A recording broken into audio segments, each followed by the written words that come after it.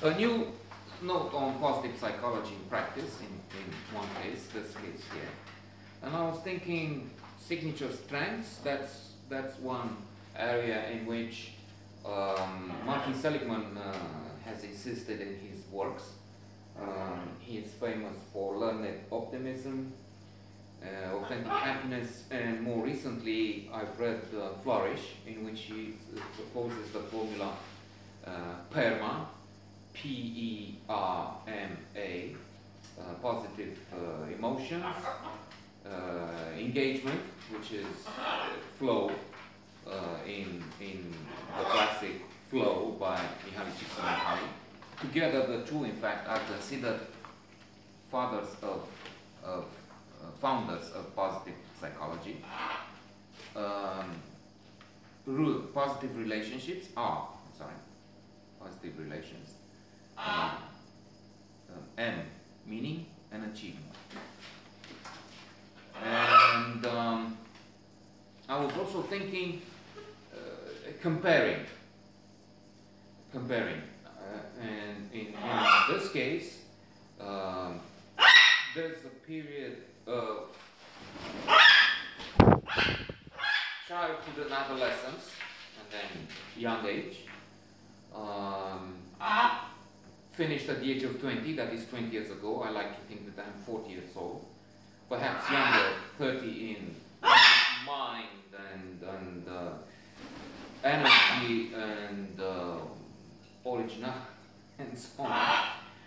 But even if that's generally a happy age, you're a child and then you're an adolescent and you enjoy the energy, the exuberance, the elation.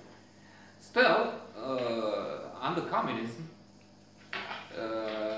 there was a period that, in spite of all this,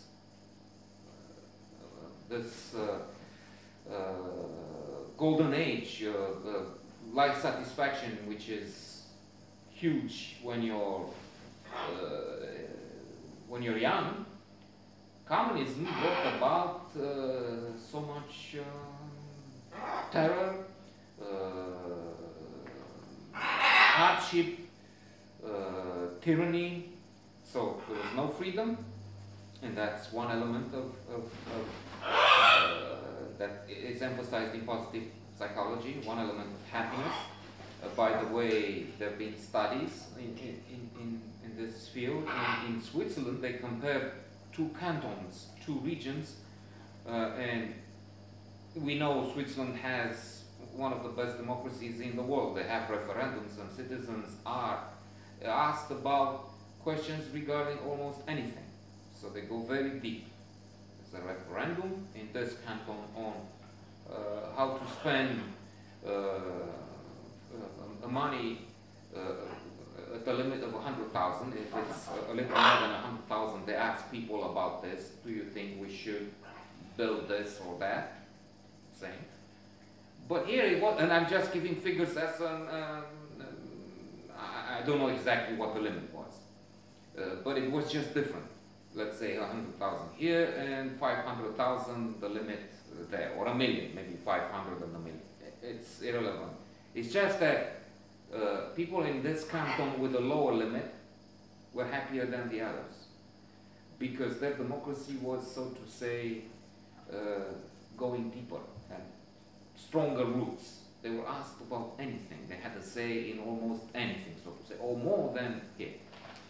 Now, if I compare the period when I had no say of obviously in anything that went around, we had this propaganda machine on TV on and on with Ceausescu is the greatest, not unlike this Trump, who is banning media from his press conferences, and he wants to hear only Fox News and I don't know what, Putin.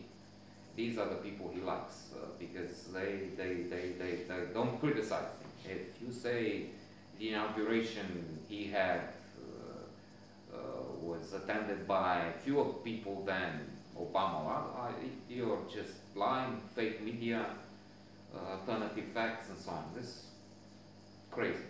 He is crazy. It's getting more and more obvious. Not for his supporters, alas, but what can you do? People, fake news, sorts of, all sorts of fake news.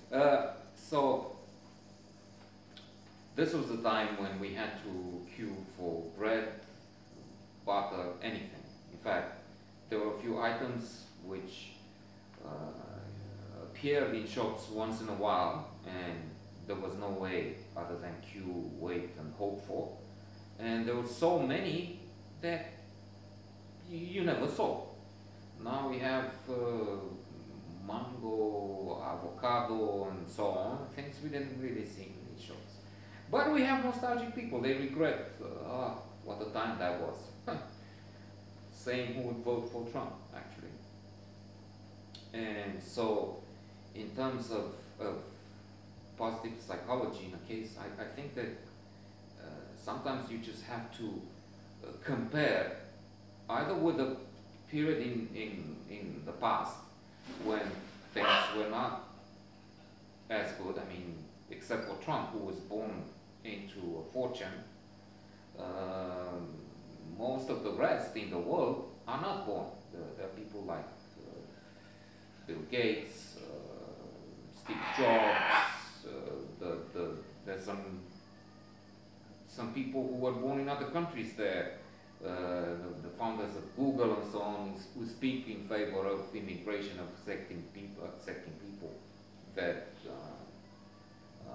Trump is now locking outside. So that's one way to compare and one way to increase life satisfaction. Not to mention thinking of Syria, Somalia, South Sudan is hit by famine. I understand now, hunger. Then the other idea is to not compare with others. That's what some people argue.